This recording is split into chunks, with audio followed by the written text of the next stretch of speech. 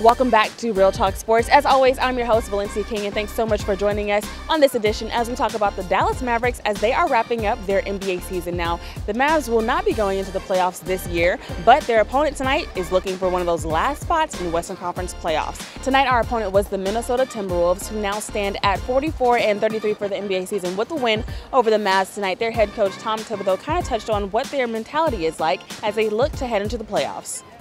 We've been in a fight really since the All-Star break, with Jimmy out, and then, Derek came in, gave us a good lift, and then he goes out, and, just scratching out wins is critical, particularly in the West.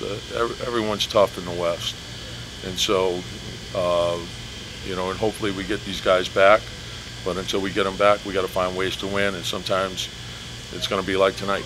The game-winning shot was not a buzzer beater, but it was made by veteran Jamal Crawford, who has 18 years in the NBA league now. He was well defended by Yogi Ferrell, and you'll hear Dirk Nowitzki talk about that last play momentarily. But right now, let's go ahead and talk to Jamal, the veteran himself, who sealed the game.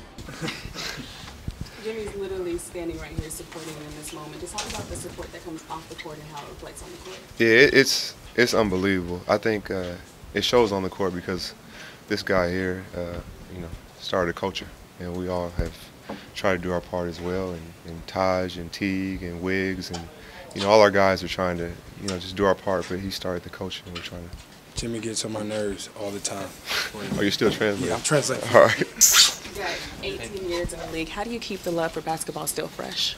I've loved it ever since I was a kid. Ever since I was 2 years old when I had the ball. It's always been me and my ball. And my dad put it in my hands early, and my mom got me my first hoop. So that love, I think, is what always keeps me coming back. I'm sure there were a lot of things that have gotten you to this point today, but for the younger players that are looking up to you, what's one element you would tell them that got you here today? Stay in love with the game. I think, especially now, you can get sidetracked so easy. There's so many different things out there, but if you stay true to the game, I think the game will stay true to you.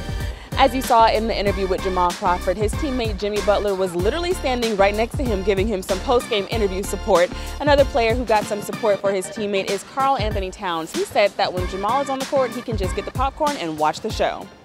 Oh, no, I just, I ask, the people in the front row to borrow their popcorn, and I enjoy the show. And that's all I do. So he was fantastic. He was amazing, and we did a great job of just winning this as a team, and finding a way to win.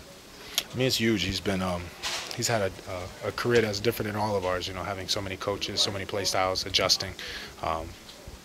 Being who he is. It's very beneficial to have him here, and we count our stars every day. We get to see Crawford on the back of a Wolves jersey, and he's a tremendous asset to our team.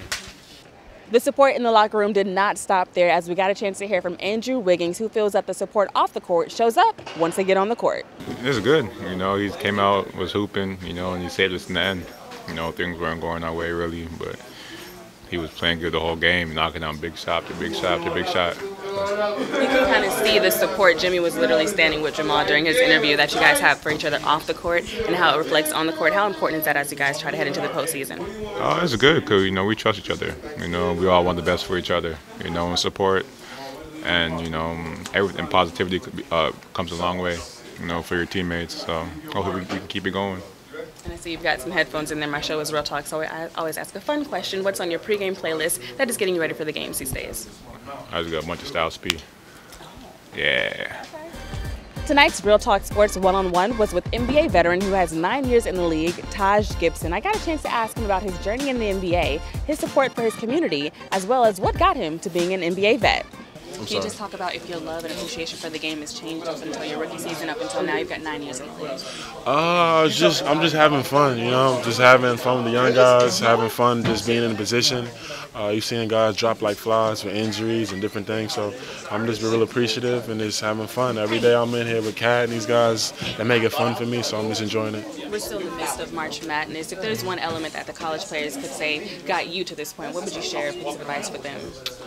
Just be humble, continue to enjoy the journey, play hard, and whatever happens, just stay positive because everybody's journey is different. Whatever road takes you, just keep following your road, following your path. If it's hard, if it's easy, just keep going strong and just keep having strong faith and keep playing. And And I know throughout your NBA journey, no matter the team, you've always taken the time to get connected with the community. Why is that so important to you? Because wherever you're at, there's always going to be some young kid out there that was basically in your position as growing up. So you can just change the system, change the dynamic by going out there and just meeting the families, meeting the kids. Because you never know, one day somebody's going to count. You can improve somebody else's life. You got to that's one thing as a black community. We got to keep encouraging each other and keep doing more than what we can. Now let's head over to the Dallas Mavericks side. You'll hear from Coach Carlisle and go around the locker room with the Dallas Mavs with our one and only Mrs. Shirley Walker King. Thank you for tuning in to Real Talk Sports. I am your co-host, Shirley Walker King. And in this segment of the Coach's Corner, we're going to talk about what Rick Carlisle had to say about the way Dennis Smith Jr. and Harrison Barnes played together. One of the things Coach Carlisle was impressed with is how Harrison Barnes was able to play the 3 spot for the 3 quarters that he did play, which is very helpful because it allows the point guard to be a true point guard. You know, he and Barnes on one of their actions, you know, caused some problems tonight. And, you know, I'm liking where that chemistry is going. And look, I think tonight may be the first game since he's been here that Barnes played 3 the entire time he played tonight. And I don't think it's ever happened any other times. And that's why, you know, that's why McDermott's minutes, you know, were a little lower, et cetera. But I think this is a period where, you know, we got to look at this, and Harrison's got to get a real taste of it. You know, you see him on the perimeter, you see him moving around in more pick and rolls, making more playmaking opportunities. And this is a real good opportunity for him right now. Coach Carlisle mentioned that he liked how he saw you and Harrison playing together tonight. Do you feel like you finally kind of got a grip on what the team, what the plays, and who likes to get the ball where? Right. I know the plays. H is a really good player. We got a lot of really good players. H has been balling. So I'm trying to find him as much as possible, keep him involved. I feel like the more I learn to play with H, you know, that'll be better for the future. So we're trying to build that chemistry as soon as possible. Being that the Mavericks played the Cleveland Cavaliers next, the hot topic in the locker room was, what do you have to do to stop LeBron James? Well, Noel tried to answer that. You know, he's LeBron James, you know, one of the best ever do it. So, you know, the guys like myself, you know, experience from playing against him, you know, knowing we're going to have to, you know, play against his IQ in the game, you know, as opposed to, you know, when it's, you know, against us, it's tough to stop him. So, you know, we're going to have to, you know, build a wall at the rim and be able to get out to the shooters because, you know, he's able to pass it as well as anybody in the league. So, you know, stop him. Even Dirk was impressed with how veteran Jamal Crawford won this game.